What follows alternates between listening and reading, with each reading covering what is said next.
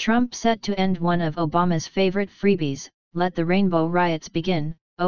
Now President Donald Trump has really done it. Now liberal nuts will go ballistic even worse than they have been already. As you all might recall, under the former Charlatan Barack Huessin Obama administration, his Secretary of Defense Ash Carter put an end to the military's long-standing ban on openly transgendered service members serving in the military. By doing this, he fulfilled a major piece of the Obama administration's so-called historic legacy on LGBT rights. But because it was always just all about symbolism and winning elections, if the order isn't renewed yearly, it reactivates the original ban once again. Of course, Obama did all this during his second term because during his first term he ran as a conservative when it came to LGBT rights. He clearly stated multiple times that he only believed in marriage between a man and woman.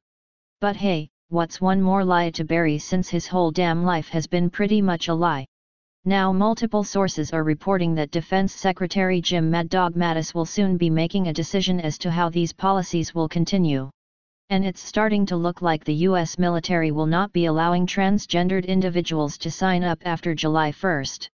Unless the Pentagon moves to fully implement a policy enacted by the former presidential administration at the last possible minute. Which most experts don't see happening. And of course LGBT groups already have their collective panties in a bunch over this. LGBT groups brace for new fight over transgender troops. Groups that advocate for LGBT people in the military are gearing up for another fight to keep an Obama-era policy in place on transgender recruits. Transgender troops already in the military have been able to serve openly since then Secretary of Defense Ash Carter lifted a ban in June 2016. But under the policy Carter crafted, transgender recruits haven't been allowed to enlist pending the end of a one-year implementation period. That day comes July 1st, but advocates fear Defense Secretary James Mattis will push the deadline back indefinitely.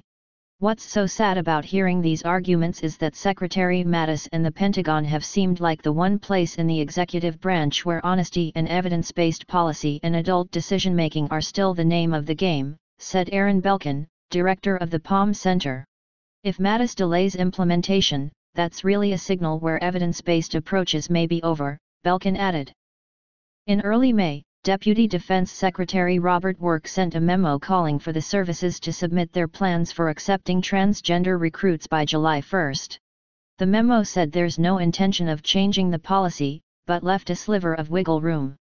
The personnel policies of this department are designed to enhance the warfighting readiness and lethality of the force that protects our country, Work wrote, as first reported by USA Today.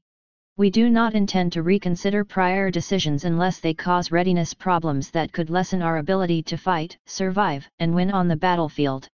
But since the memo, senior leaders in the military have been voicing lingering concerns about the transgender policy and asking for a delay in its implementation, Military Times reported Thursday.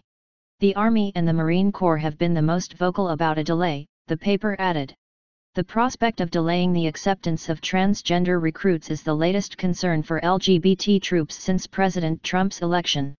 Advocates were worried almost immediately after the election that the Trump administration would roll back the transgender policy, citing what they view as anti-LGBT policies backed by Vice President Pence and Chief Strategist Steve Bannon, among others.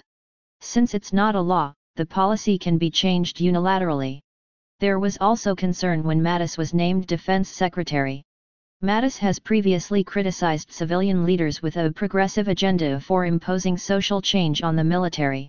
During his confirmation hearing, Mattis committed to upholding his predecessor's policies unless a service chief brings him evidence they are having negative effects. I believe that right now, the policies that are in effect, unless the service chief brings something to me where there has been a problem that has been proven, then I'm not going in with the idea that I am going to review these and right away start rolling something back, he said in January. But new concerns arose in February when it was revealed the Pentagon had quietly rolled back a policy that allowed transgender students at Defense Department schools to use the bathroom for the gender they identify with. Instead, school principals will decide what to do on a case-by-case basis. Worries reached a fever pitch when Trump announced his choice for Army Secretary, Mark Green. Green had said that transgender is a disease, one among many controversial statements.